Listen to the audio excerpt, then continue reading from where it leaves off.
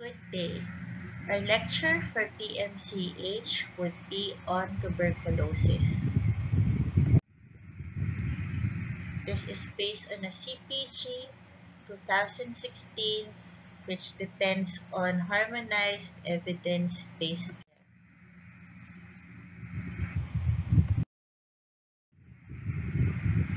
One of the goals in Sustainable Development Goals would be to end tuberculosis by the year 2035. It aims for a world free of tuberculosis. That would mean zero deaths, disease, suffering due to tuberculosis. And we have different milestones and targets for 2020, 25, 2030 until 2035, which aims in the reduction in TB deaths and reduction in TB incidence. Quick facts. For tuberculosis, 288 out of 100,000 incidents. It has a 417 over 100,000 prevalence and is 10 over 100,000 in mortality. For the Philippines, it has a high tuberculosis burden, high MDR-TB burden, and high TB-HIV burden. It says that it is the number 6 cause of morbidity and mortality in the Philippines. So 480,000 are MDR cases globally. Only 25% are detected and treated. 50% would be treated successfully. And as you know, treatment for tuberculosis is lengthy and difficult to tolerate.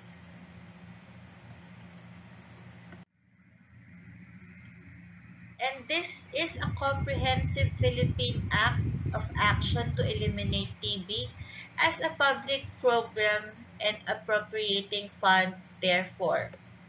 Signed into law April 26 of 2016.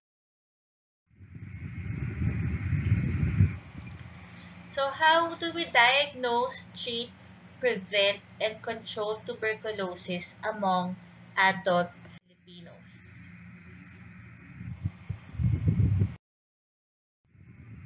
So recommendations would be prompt diagnosis, prompt treatment, look at drug-resistant tuberculosis, and look at vulnerable groups, and we aim for prevention and control.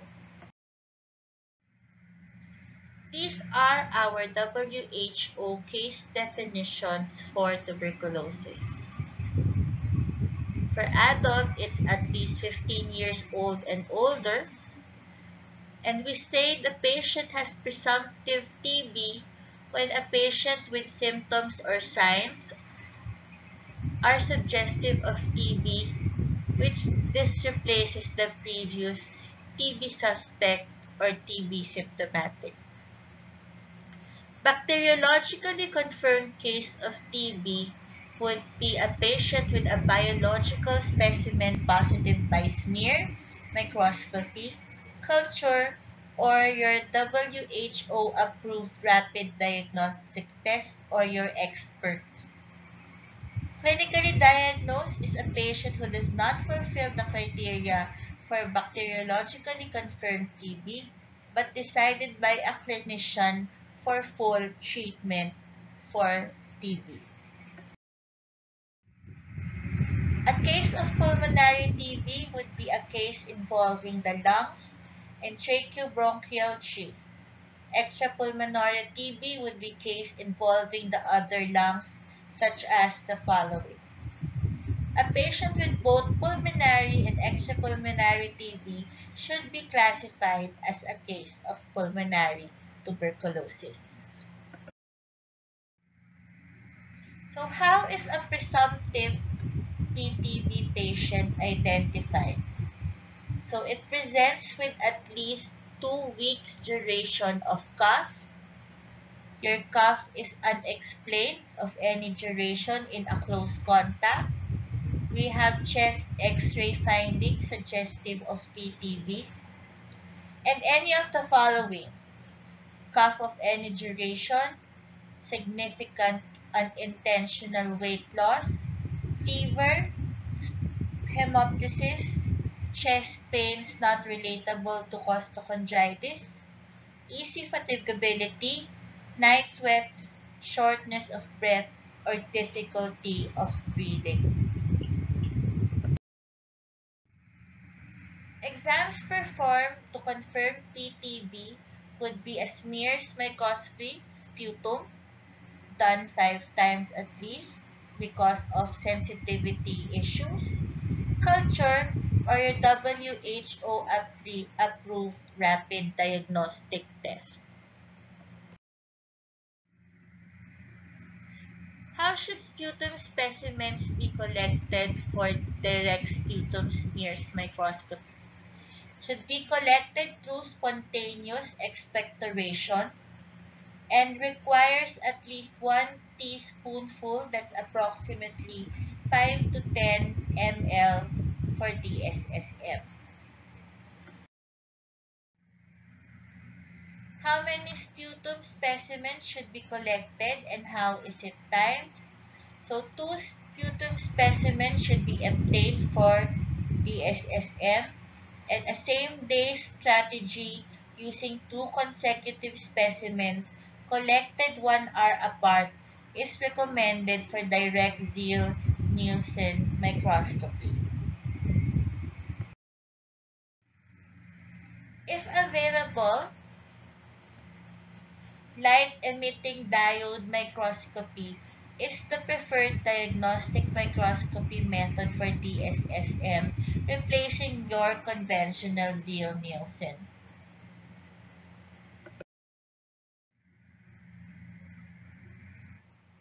A case of PTB is considered confirmed if at least 1 sputum smear is positive for acid-fast bacilli.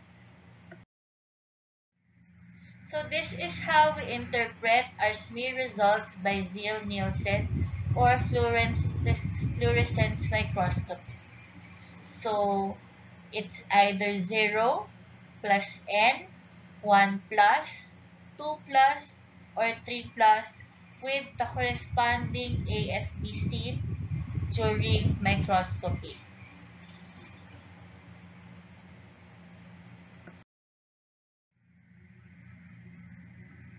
TB culture should be requested because it remains the gold standard for TB diagnosis.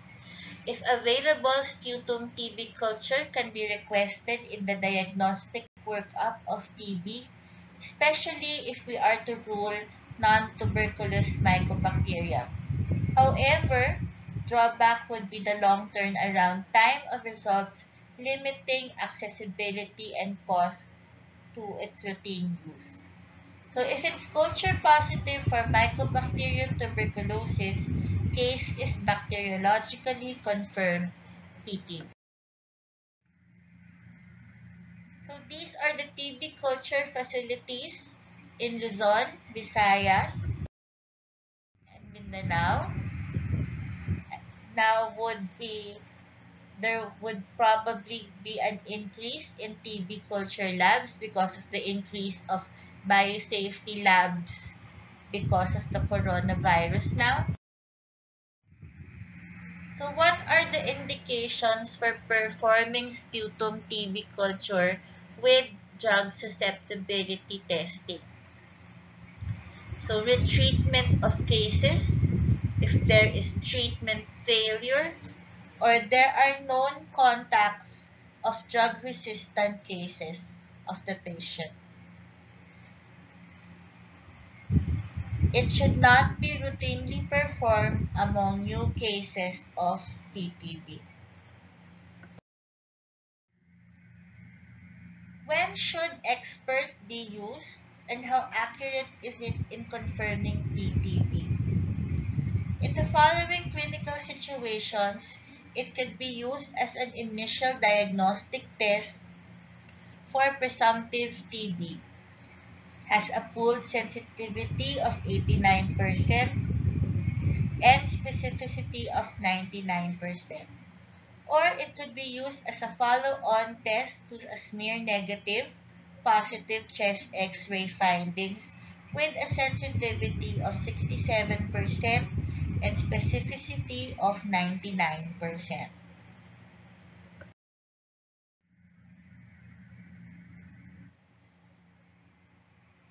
As initial diagnostic tests for presumptive drug-resistant TB, pooled sensitivity of 95, specificity of 99% for rifampicin-resistant TB. To increase TB detection among culture-confirmed cases by 23% compared to direct sputum microscopy.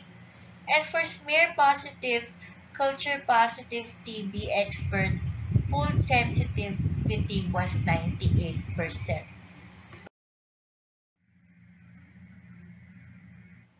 For expert, these are the sputum specimen requirements. At least 1 ml of sputum specimens or 2 ml of fresh sputum for test and retest is needed for expert. If available, bronchial washings may be alternate specimens for sputum. So the National TB Program has designated dot centers nationwide with capacity to process specimens for free expert for these following priority cases: presumptive drug-resistant TB, presumptive HIV-associated TB, and follow-on test for smear negative with chest X-rays positive new presumptive TB. So this is how your expert RMTB-RIF test would look like. And it just has a 2-hour turnaround. So how would you interpret expert TB results? So if it reads the following: MTB detected, RIF detected, it means your MTB target is detected within sample. Your mutation in the RPOB gene has been detected, and a full first and second line drug panel should be conducted. So if it's RMTB detected, RIF resistance not detected, MTB is detected, and your mutation has not been detected in the RPOB gene. It could be indeterminate. Your RPOB gene could not be determined due to insufficient signal detection, and MTB is not detected within the sample.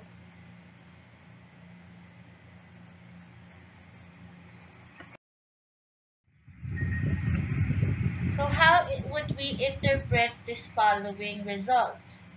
If positive, case is considered bacteriologically confirmed. So these are the expert facilities in Region 8. And there is a need for more sensitive diagnostics. So it would mean higher capacity for detecting positive cases. So what should be done for presumptive PTB who cannot expectorate sputum? So sputum induction could be done. This is 15 to 20 minutes of nebulization with 15 ml of 2.5 to 5% hypertonic saline for individuals unable to expectorate, provided it is done by trained staff in facilities with caution for patients with history of asthma.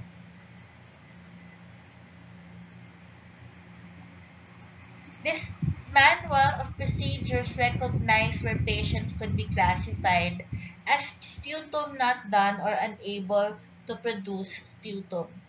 These are in patients who are mentally incapacitated as decided by a medical institution, debilitated or bedridden, or patients unable to produce sputum despite sputum induction.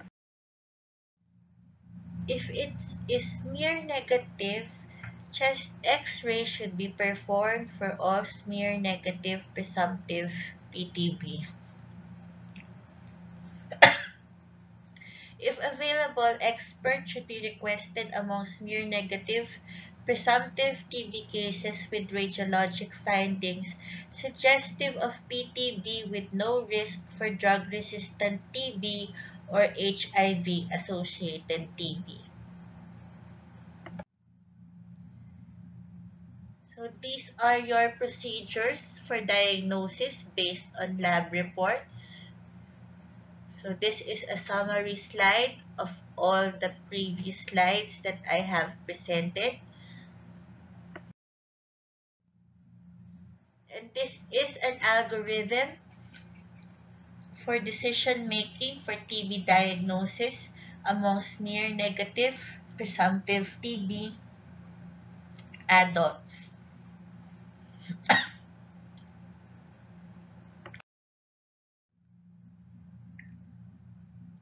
What is the role of chest X-ray in the diagnosis of PTB?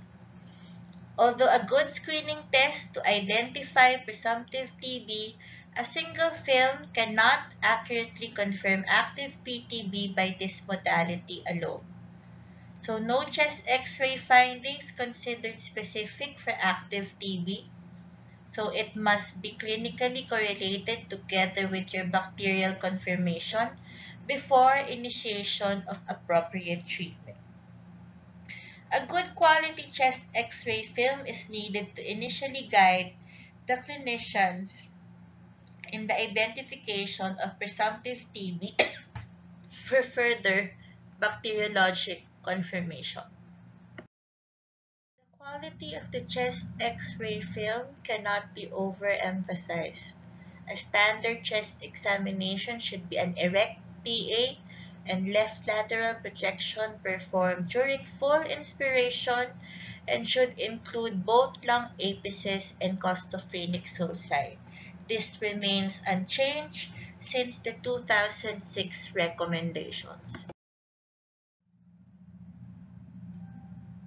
The role of chest CT scan in the diagnosis of PTB cannot be recommended unless other coexisting disease conditions are highly considered to explain patient's presentation or to evaluate possible complications or sequelae of PTB. Clinical correlation and bacteriologic confirmation should still be done. Extrapulmonary tuberculosis. Recommended diagnostic workup would include direct microscopy, TB culture, and expert. Expert should be preferred over conventional microscopy and culture as initial diagnostic test for CSF specimens from presumptive TB meningitis. Expert may replace usual practice for testing lymph nodes and other selected tissues from presumptive extrapulmonary TB.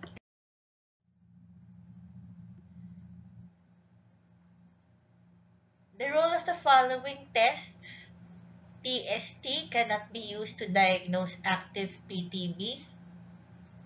QFT, GIT, ELISpot, and IGRA are not recommended. MODS and LAM are not recommended to diagnose TB disease.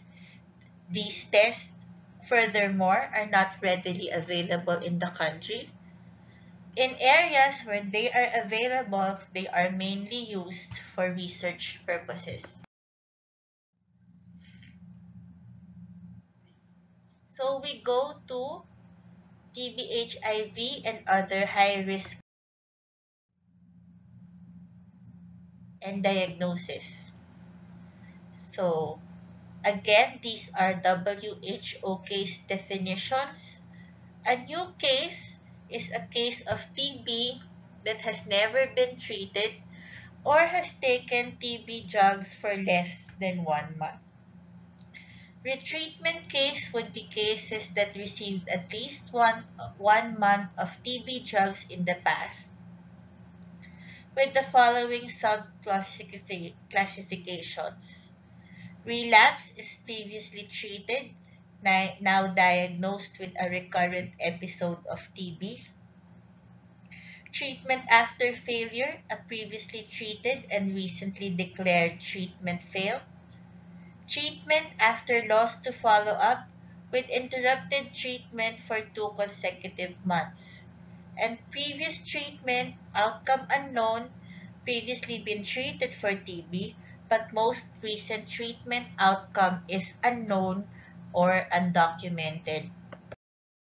For the pre-treatment evaluation that has to be done for patients with TB disease. So thorough history and PE should be done on all patients with TB. Check for liver risk factors such as chronic alcohol consumption, viral hepatitis, pre-existing liver diseases, exposure to hepatotoxic agents, and prior abnormal ALT, AST, bilirubin, and HIV. Provide baseline visual accuracy. And these are the baseline labs that should routinely be requested before starting TB meds. You have your baseline ALT and creatinine. All TB patients with history of high-risk behavior for HIV and coming from areas with high HIV prevalence should be offered HIV testing. You screen for diabetes mellitus using FPS, RBS, or a 75-gram oral glucose tolerance test for all TB patients. Serum uric acid testing is not recommended prior to starting TB meds. So finding of asymptomatic hyperuricemia is not an indication to avoid pyrazinamide. So these are the areas in the Philippines with high HIV prevalence. So what is the effective treatment for new TB cases? So if you are a category 1, which means you have no risk factors for drug resistance, regimen is 2-HRZE and 4-HR regardless of bacteriologic status. Effective treatment regimen for retreatment of TB cases. So this is your category 2 regimen. Should only be given among confirmed rifampicin-sensitive retreatment cases or in circumstances where expert cannot be performed. Should be immediately referred to the nearest expert facility, and RRTB cases should immediately be referred to a PMDT facility for further management. Your category regimen would be 2-HRZES, 1-HRZE, 5-HRE. How should PTB patients who have interrupted treatment be managed? So these patients who fail to follow up as scheduled should be immediately traced through telephone call, text message, or home workplace visit. So if it is less than 1 month, we could continue treatment. We just prolong your treatment regimen to compensate. Greater than 1 month but less than 2 months, you test for your smears. If it's negative smear, you continue treatment and prolong to compensate. If it's positive, either less than or greater than 5 months. If it's less than, continue treatment, prolong to compensate. Greater than 5 months, you already classify as treatment failed. More than 2 months, you classify as lost to follow up and repeat your smears. For miliary TB, in the absence of meningitis or both and joint development, effective treatment is using your Category 1 treatment. Dissemination to your other organs are to be treated according to recommendations for treatment of extrapulmonary tuberculosis.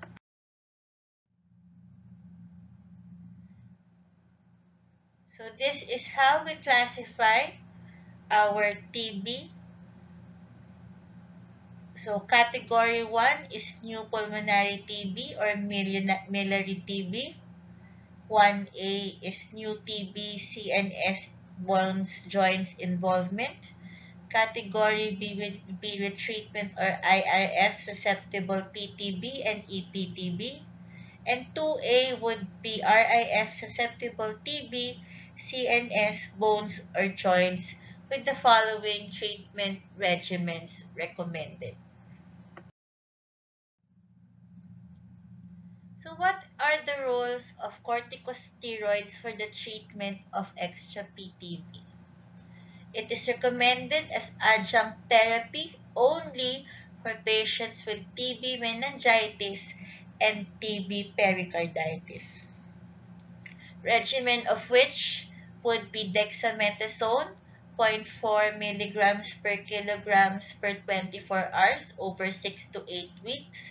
And in pericarditis, it is prednisolone 60 milligrams for the first 4 weeks, 30 milligrams for weeks 5 to 8, 15 milligrams for weeks 9 to 10, and 5 milligrams for week 11. So you follow with the tapering dosage of steroid administration. What's the role of surgery in the management of extra TB? So in your CNS, indications for neurosurgical referral for early VP shunting would be hydrocephalus, tuberculous cerebral abscess, vertebral tuberculosis with paraparesis. Spine, those who develop progressive kyphosis or have spinal cord compression. Pericardium, we open under general anesthesia for pericardial effusion. In the pleura, it may be needed pigtail drainage and decortication in symptomatic patients due to pleural loculation and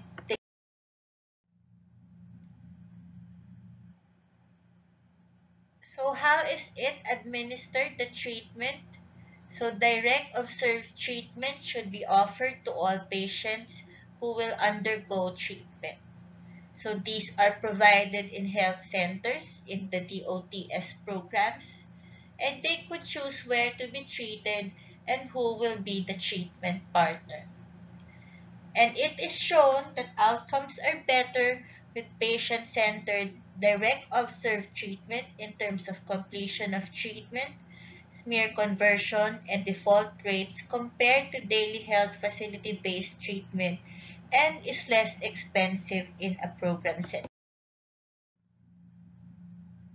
How do we track patients and monitor adherence? Healthcare providers should educate the patient and treatment partner along with following strategies to track and monitor adherence to treatment. So remind patients of appointments through phone calls and texts. You have your default reminder letter for missed visits. You give incentives for enablers such as nutritious daily meals and food packages. And you coordinate with DOTS centers and support groups.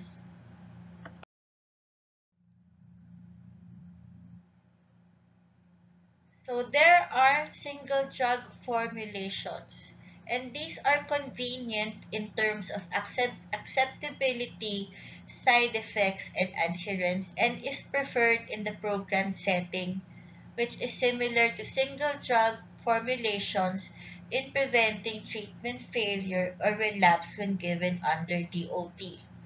So these are useful for the following situations: adverse reactions or at risk for adverse reactions, such as in elderly and those who have liver disease, and those who have comorbid conditions requiring dose adjustments. The effectivity is recommended, particularly is used daily regimen. Intermittent regimens of less than 3 times a week is not preferred, and it is offered only in special situations where daily regimen is not feasible. So we monitor treatment response. Not recommended would be your rapid diagnostic test. Chest X-ray is also not a substitute for microbiological monitoring.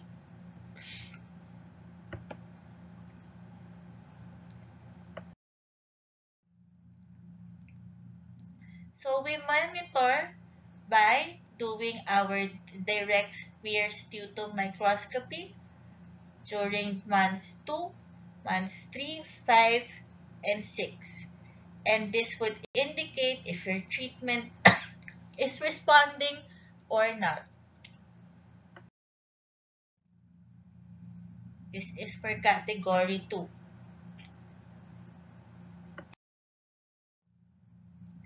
So these are how we classify treatment outcomes.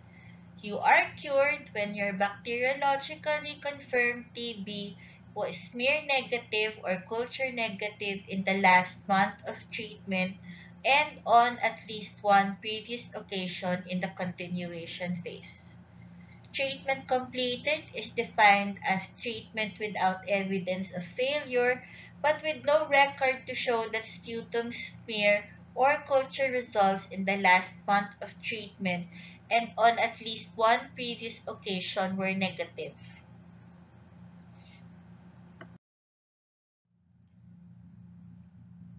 Treatment failed, smear or culture positive at 5 months or later during treatment, or clinically diagnosed patient without clinical improvement anytime during treatment. Patient could die, loss to follow-up, interruption of 2 consecutive months or more, and not evaluated, no treatment outcome is assigned, including those transferred to another DOTS facility or outcome.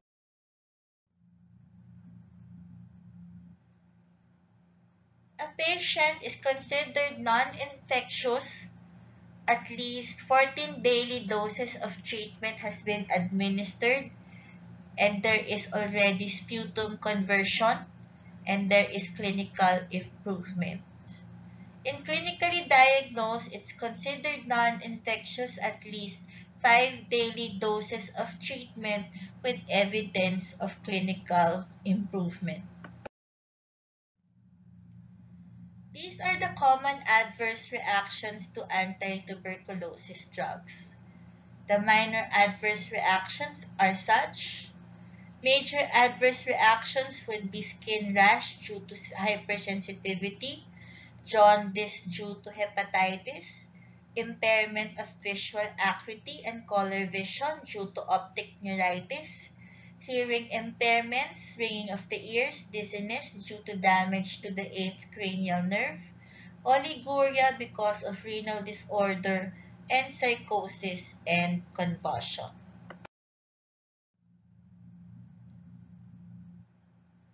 Adverse drug reactions due to drugs should be monitored and managed by, for minor adverse reactions, first-line drug should not be stopped without adequate justification.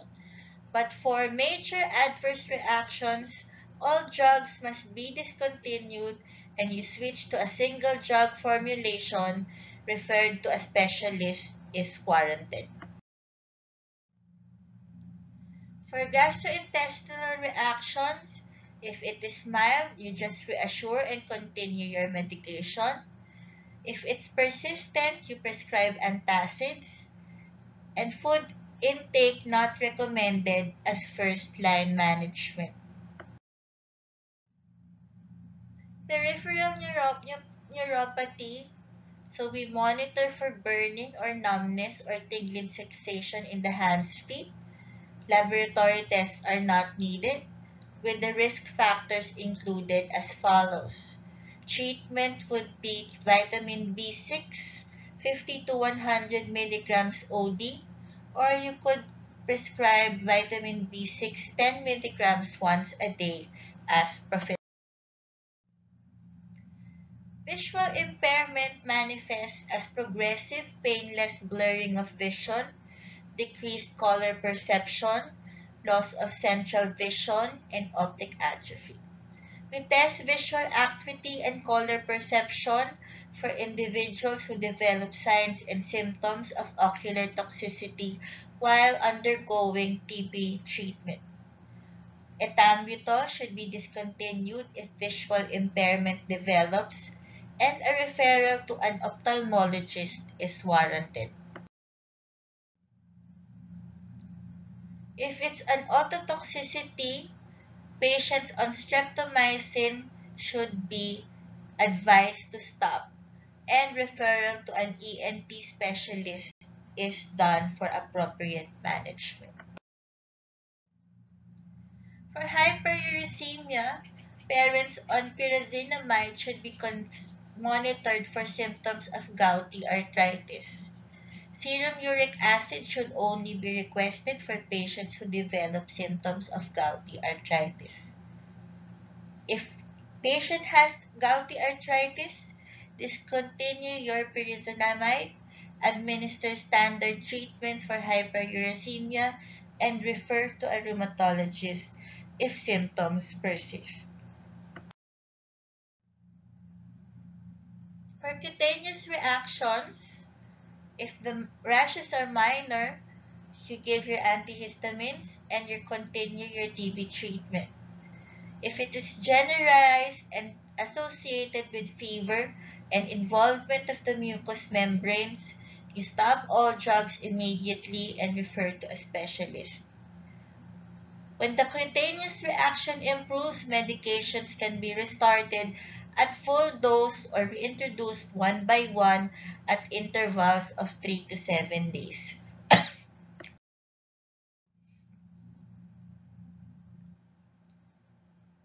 Routine monitoring of renal function is not needed if asymptomatic and without risk factors for nephrotoxicity. Request for serum BUN, creatinine, urinalysis for patients who have signs and symptoms of nephrotoxicity such as oliguria and edema. For those who develop nephrotoxicity, discontinue streptomycin and refer to a nephrologist. Okay? So, drug-resistant TB is suspected when all retreatment cases, relapse, treatment failure, treatment after loss to follow-up are all drug-resistant, or new cases who are non-converter of category 1, contacts of drug-resistant TB cases, and persons living with HIV with signs and symptoms of TB. So you assess if the likelihood of drug resistance. So DRTB is diagnosed through conventional drug susceptibility testing on culture isolates, genotypic DST, and expert as initial test in presumptive drug-resistant TB cases. So all DRTB referred to nearest DOTS facilities with drug monitoring services or to an expert facility. They should be managed under programmatic setting, so outside the proper framework would only lead to further drug resistance. Immediate referral to the nearest PMDT treatment center or satellite treatment center is mandatory. Is there a role in surgery in management of your DRTB? So localized cavitariform should continuous MTB excretion after 4 months of DOT is recommended. It is an integral component of your MDR-TB programs as long as surgical expertise and facilities are present. So we have the multidisciplinary approach. For people with HIV, all newly diagnosed people living with HIV should be screened for active tuberculosis. How is PTB diagnosed in HIV? So symptomatic screening could be done. Expert is done as an initial test in presumed HIV-TB. Should be referred to the nearest DOTS facility. And if expert is negative, diagnosis for TTB will be based on a high index of clinical suspicion. So this is your algorithm for your HIV, PTB, extrapulmonary, and what should be used, whether expert, X-ray, or clinical symptoms. Treatment regimens is the same as the general populations.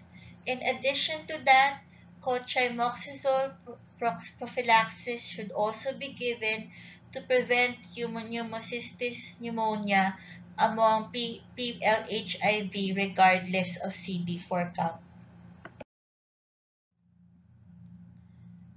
What is the optimal time to start antiretroviral treatment? ART should be initiated after the second week of TB treatment regardless of CD4 count. For patients with TB meningitis, antiretroviral therapy should be initiated and after the intensive phase of TB treatment. Efavirenz is the preferred NNRTI for HIV patients on TB treatment. Avoid the use of nevirapine because of drug-drug interaction.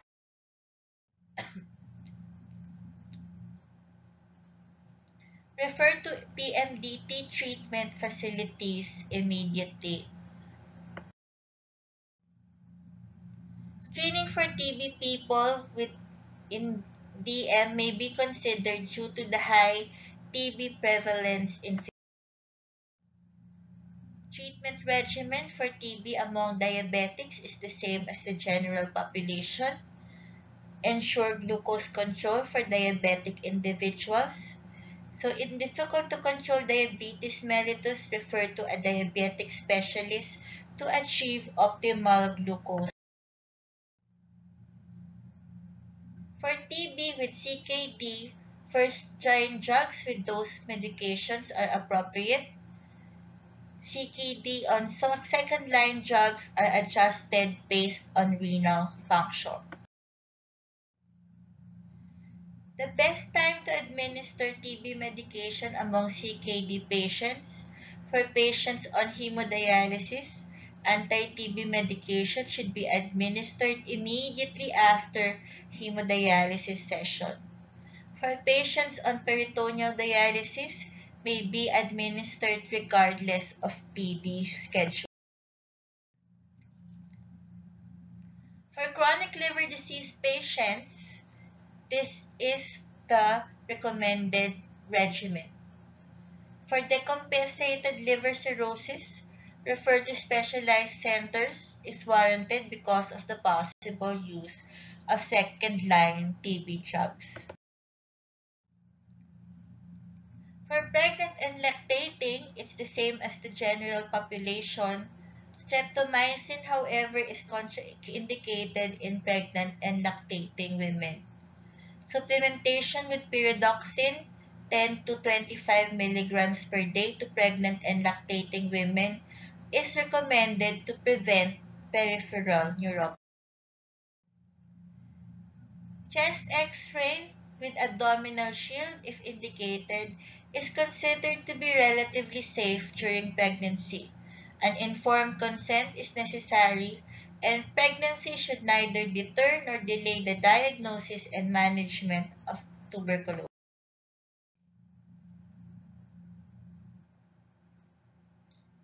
Who should be screened for LTBI? People living with HIV, solid organ transplant patients, RA patients on biologicals, patients on chronic dialysis, DM patients or smokers, pregnant patients or contacts, injection drug users or immunocompromised, and pregnant women with HIV. What is the recommended screening and treatment for LTBI among high-risk clinical groups? So TST is the preferred screening test for LTBI in resource-limited setting like the Philippines. You initiate isoniazid 300 milligrams daily for 6 months under DOT. Pyridoxine 25 milligrams per day to prevent peripheral neuropathy. Annual LTBI screening using either TST or IGRA is recommended for all rheumatoid arthritis patients receiving biologics.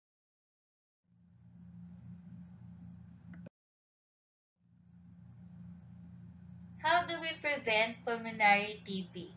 So proper cough etiquette to help minimize transfusion. Cover one's mouth when coughing minimizes the spread of infectious aerosols. Face masks, not face-pierced respirator masks among presumptive or diagnostic PTB. No evidence of additional protection for 2 or more surgical face masks in layers. Filtering face-piece respirator masks, not surgical masks among exposed healthcare workers during procedures with high risk of aerosolization. And regular fit testing to ensure proper use of filtering face-piece respirator masks. How often should household contacts be screened? So they are at increased risk of infection and disease, should be screened for disease activity at least by a chest X-ray, especially if the index case is bacteriologically confirmed, with coughs and has yet to receive treatment. Factors that increase the risk of contracting TB infection and promote progression would be smokers, alcoholics, underweight compared to the general population. Risk for TB disease is significant among recent infection, and periodic monitoring for symptoms, repeat chest X-ray 4 to 6 months to establish stability to detect TB disease early. Treatment of latent TB infection in the general population is not recommended. Isolation is recommended for bacterially confirmed pre-TB cases not started or in early stages of TB treatment, presumptive DRTB, or documented or presumptive. So, for healthcare facilities, administrative control should be done. Surveillance of your TB exposures among healthcare workers, and environmental control. We use PPE for healthcare workers at high risk. So what infection control measures can be used? Very much similar to your coronavirus.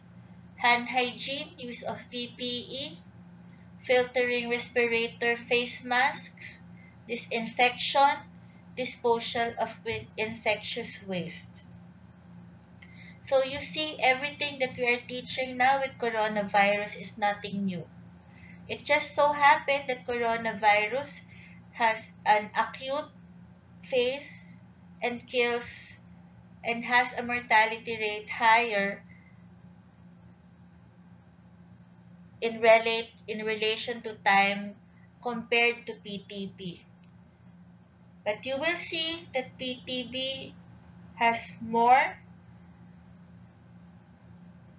complications and is more prevalent than your coronavirus. Hence, it is important to practice these primary preventive measures to prevent tuberculosis as well on top of your coronavirus. Thank you for listening to this lecture. Subscribe to PMCH JFSM for more updates on your topics. Thank you.